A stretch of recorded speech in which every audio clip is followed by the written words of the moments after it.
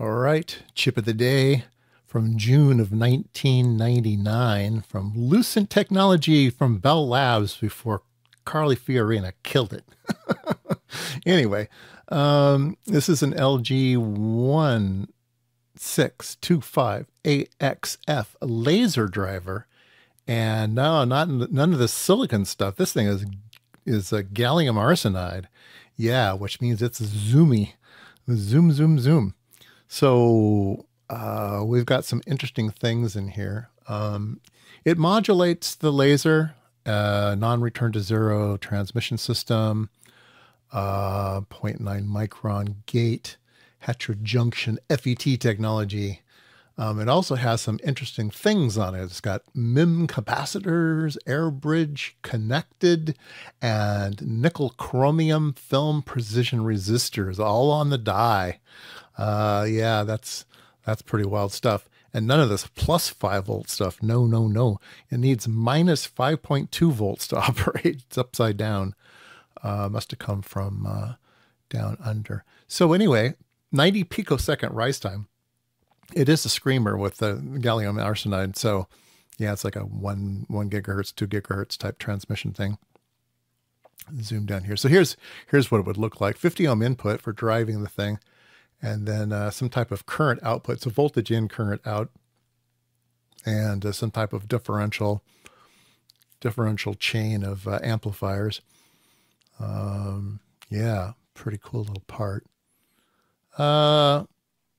There's no way I'm going to be able to hook this thing up, but I thought it'd at least be fun to take a look at it. All right. Anyway, here's a data sheet. Here's an eye diagram. So 100 picosecond per division eye diagram. Yeah, so it's fast, right? And nice and clean. Looks pretty good. Here's typical example. Lots of bypassing.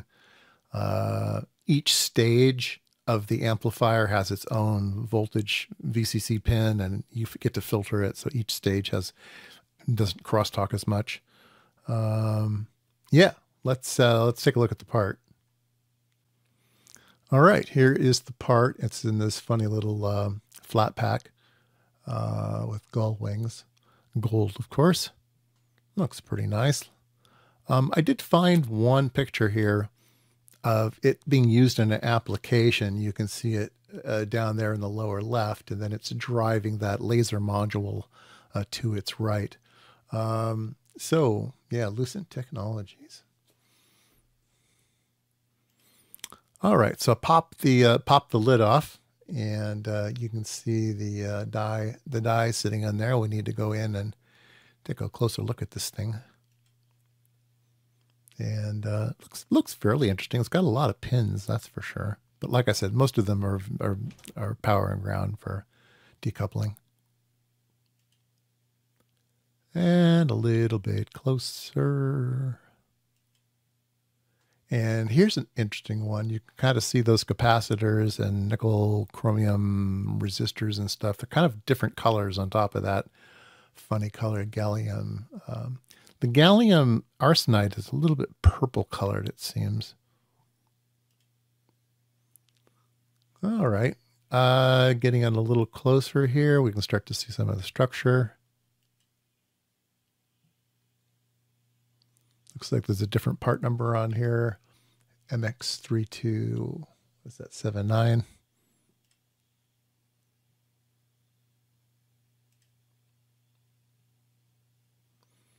So those are dark field microscope pictures. And then here's some bright field microscope pictures.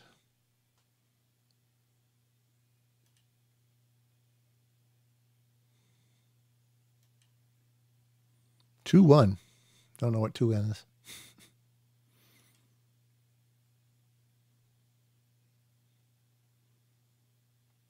All right. And I'll just leave the video with a little movie here, kind of going around the die, and you can sort of see different parts of the die. And I don't know. Like I said, I don't know how to hook it up, or don't have any use for it and stuff, but I thought it was just an interesting part to take a look at.